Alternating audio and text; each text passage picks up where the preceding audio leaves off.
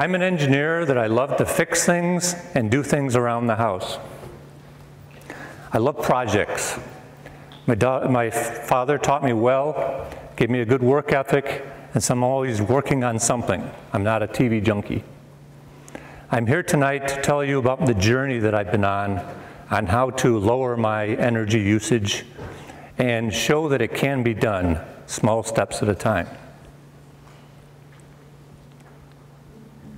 Oh, shoot, sorry. So I grew up in the President Jimmy Carter days when there was an oil crisis. And here you can see Jimmy, President Carter, showing and demonstrating solar power and how they put solar panels on the roof of the White House. He was a glass half full type of person. He was trying to demonstrate and get things done. And that's what I'm trying to do also. During his era, he got initiatives going to put solar panels on many of the houses around the country. And at those times, it wasn't the PV panels that you see today or the photovoltaics. This was just a simple air panel. And some people in the industry just call them the Carter panels. And they're still on houses today. They're very simple. It's just a fan that's blowing hot air. And they work. My journey started back in 1980, 40 years ago when I was going to RIT to college, and I actually took an environmental energy conservation course. I don't remember what the exact name was at the time, but I remember two principles that I learned. One was house orientation. You know, as you go to these Homerama homes and you look at those, they look nice from the street.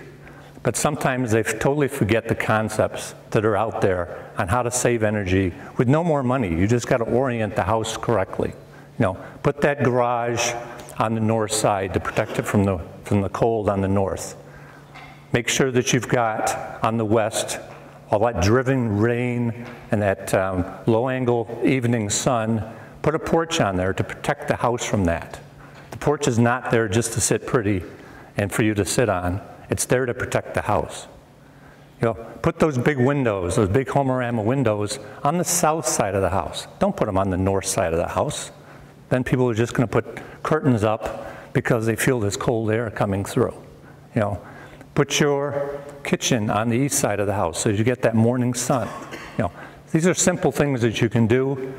It's not possible to do it with every house, but at least try to incorporate some of these ideas that cost no money and they save you energy. This is the back of my house on the south side, and you can see I've got windows and I've actually got what's called a trombe wall, a French term for an interior wall that's concrete, that's a big energy absorbing thermal mass that's painted black. And here it is from the inside. So it's basically the back of my fireplace. So when we get all that sun that's coming in the winter, that it's a nice low angle, it's heating that black wall up and heating that thermal mass. That thermal mass then keeps the room warm and stabilizes the temperatures. You know, having a mass like this in my house now, this time of year, I don't have the heat on in the morning and the air conditioning on in the afternoon.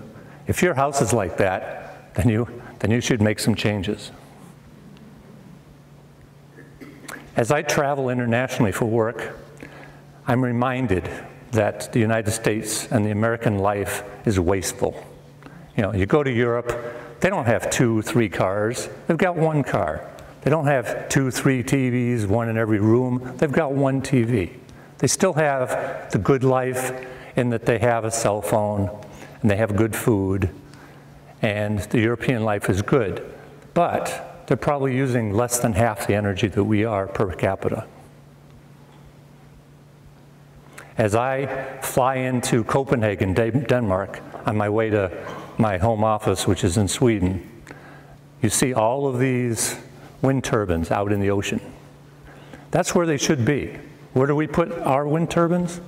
We put them out in Wyoming, hundreds and hundreds of miles from the use of a big city. You You know, you need those wind turbines close to the city so you're not transferring and losing all that energy in all these electric lines. So we have to rethink what we're doing with the environment and take note of what other worldly parties are doing. When I came back from one of these trips and saw these wind turbines, I said, you know, I can do that.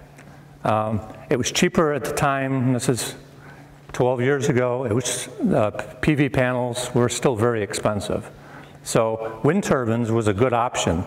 And you know, if you think back 15, 20 years ago, people were putting up wind turbines. And so I actually took a 6-day course on how to build one.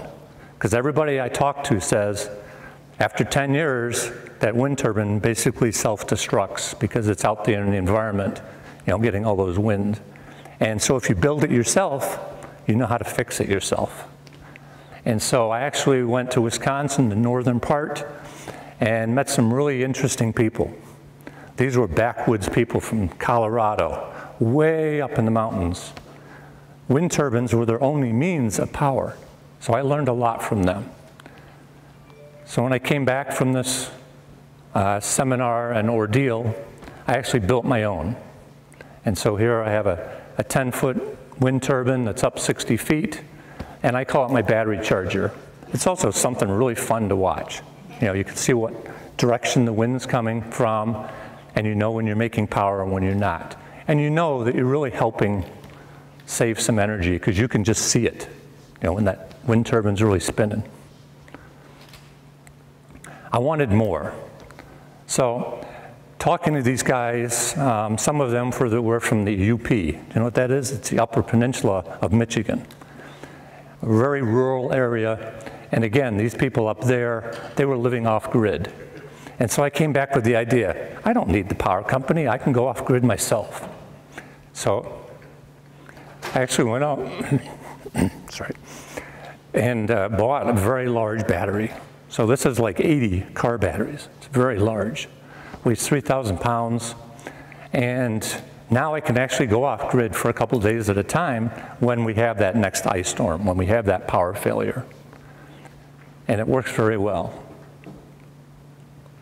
I wanted more, so every year I've been trying to do small steps. Well, this was a pretty big step back in 2007. So 11 years ago, I actually put up some solar panels. And I'd heard at the time, you know, it's not really the best to put them on your house because these things last for generations.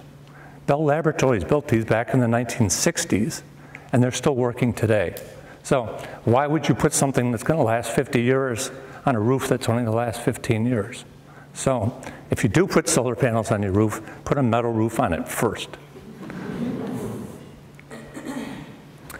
As I went over to Shanghai, we've got a plant out there, so I went over several times to China. And very different life over there than it is in Europe. You know, they have less money, more poverty, and the houses there are smaller, and they're all very tight together, many people in one small house.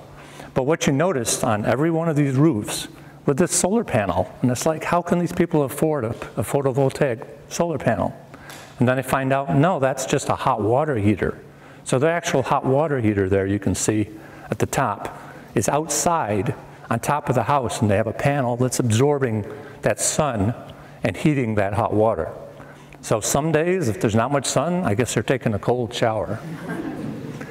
But you can see in the lower slide, that's my house, our house, where we put on some of these solar panels that circulates hot water, and it works very, very well for about 7 months of the year. It's providing all the hot water that I need, our family needs.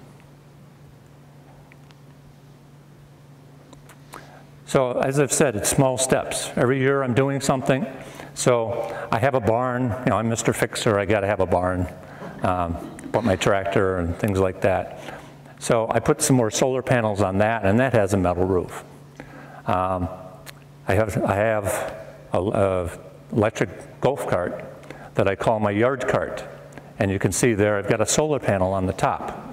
I just leave this outside in the sun during the day. I come home in the evening, and I got to take some tools down to the mailbox or something. I just jump in, it's quiet. I never have to charge it. It works great.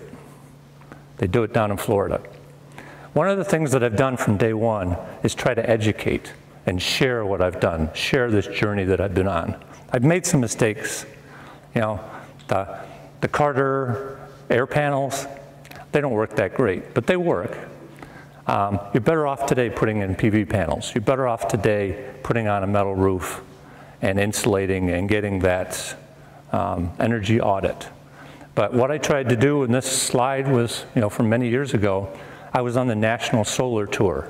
So every October, all around the nation, there were these local tours of people that were doing solar and passive solar and trying to educate. And the first few years, I was getting a large turnout. You know, today, we don't really do those tours anymore because people know now, you know, their neighbor down the road has solar, so it's not as big and newer thing anymore. But I still try to educate. Just coming up this week on Wednesday, I've actually got one of the classes from Honey Falls coming to my house, and we're going to educate them there with some hands-on, and it'll be great education. Some of the other things that I've done, I talked about doing a energy audit. So you can see in the top slide there, that's an infrared camera view, and you can see over one of my daughter's bedroom windows a big red spot.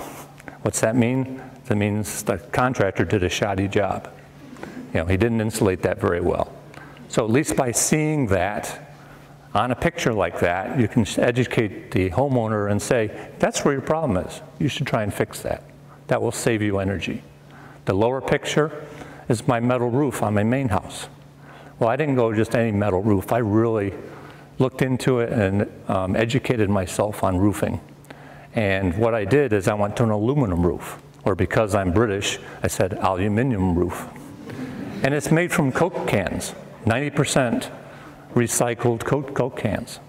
So it's a little pricey, but the other thing that it has is it has a special coating on it that the Army developed that reflects energy. So my attic stays cooler. So this last year, we did the big dig. You know, I decided that no more oil. We have 2 big oil tanks in our basement. I said, you know, I've got to get away from this oil. Our furnace, 25 years old, it was time to replace it. So we went geothermal. So it is a big ticket item, but by the time you do the rebates and you think about how long it's going to last, it will pay for itself. And it's a feel good. And it's very comfy because I don't have to worry about setback thermostats and all that. The temperature in the house is always 69 degrees.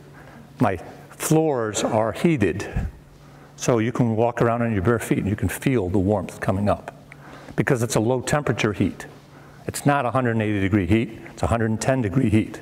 So it heats the floors. It really works good. So this is kind of a summary of where I am. So I started this journey, well, 40 years ago. We built the house 25 years ago. I did the orientation idea 25 years ago, but couldn't really afford to do anything else at the time. And then over the last 12 years, step by step, I've tried different things. And we've got our heating bill down from like $4,000 a year to under $1,000 now.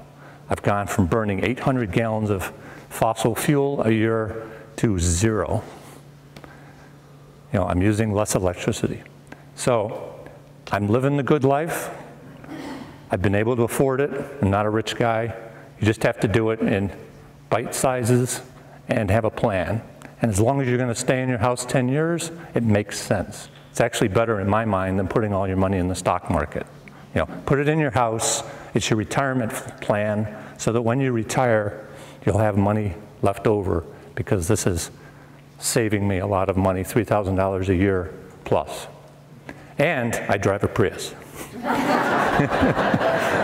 Not very classy. So this was my glass half full moment, trying to educate, and thank you.